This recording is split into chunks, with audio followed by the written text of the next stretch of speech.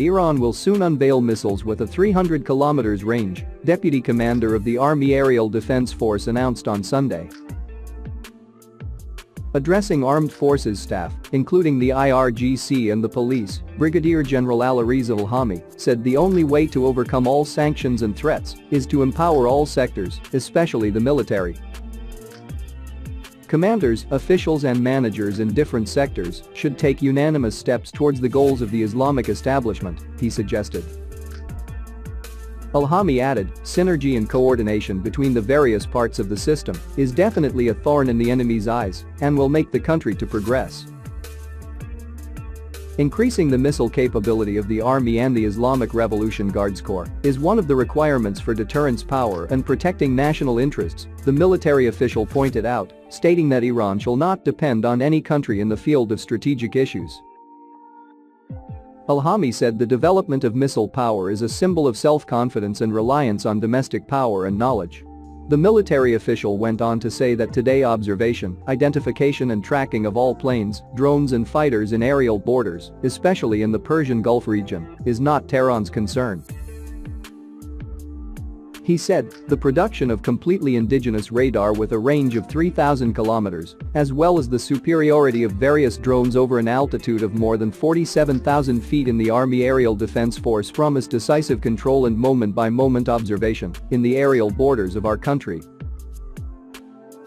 The military official added the Army's Aerial Defense Force has exceptional cooperation with scientists and academic institutions in the field of defense technology, artificial intelligence, cognitive sciences, quantum physics, cyber defense, electronic warfare and other areas of collaboration. Iran has spent many years developing nuclear-capable missiles. The U.S. Director of National Intelligence, James Clapper, asserted in his annual Worldwide Threat Assessment statement in February 2016 that Iran would choose ballistic missiles as its preferred method of delivering nuclear weapons if it builds them. Iran's ballistic missiles are inherently capable of delivering WMD. Iran is working to enhance the accuracy of its medium-range and longer-range missiles and has also developed cruise missiles designed for attacking land targets. Iran has also strengthened the accuracy of its shorter-range missiles, exemplified by the January 2020 attack on the Ain al-Assad air base, hosting U.S. forces in Iraq. Iran's ambitious space program has also received significant international attention because of the technical convergence between ICBMs and space launch vehicles. A separate concern is that Iran has exported its missile capabilities to its proxies. These missiles also provide room for independent attacks by non-state actors in support of their own regional goals or strikes advancing Iranian interests that are deniable by Tehran.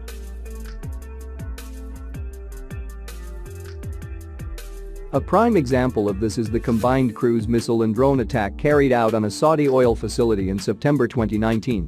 The Houthi has claimed responsibility for the attack, but Western intelligence sources claimed that there was no evidence that the attack was carried out from Yemen, but rather from Iraq or Iran. Iran has also armed Hamas and Palestinian Islamic Jihad, and in recent years has shared its expertise with these organizations.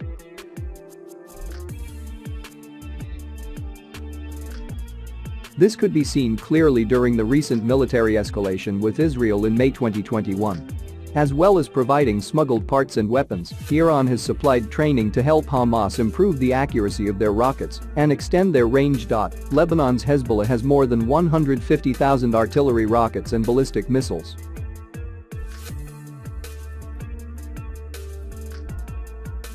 Its missile arsenal was used in 2006 during a 33-day war with Israel.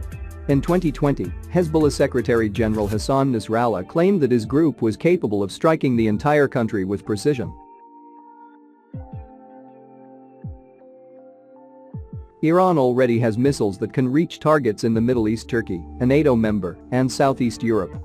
On 1 December 2018, Iran reportedly tested a medium-range ballistic missile, thought to be the Karamshir, which could potentially hit much of southern and eastern Europe, and perhaps even France. The Karamshir has a range of 2,000 kilometers when carrying a 1,000 kilograms payload and may be capable of achieving a range of at least 3,000 kilometers if carrying a lighter payload. The Karamshir missile has likely been designed to deliver nuclear weapons, as it appears to be derived from North Korea's Musudan missile, which was also developed to carry a nuclear weapon. The threat posed by missiles originating from the Middle East has been a key driver of US efforts to deploy missile defenses in Europe. NATO has long maintained that the missile defense system under development in Europe has been established in the light of threats from outside the Euro-Atlantic area.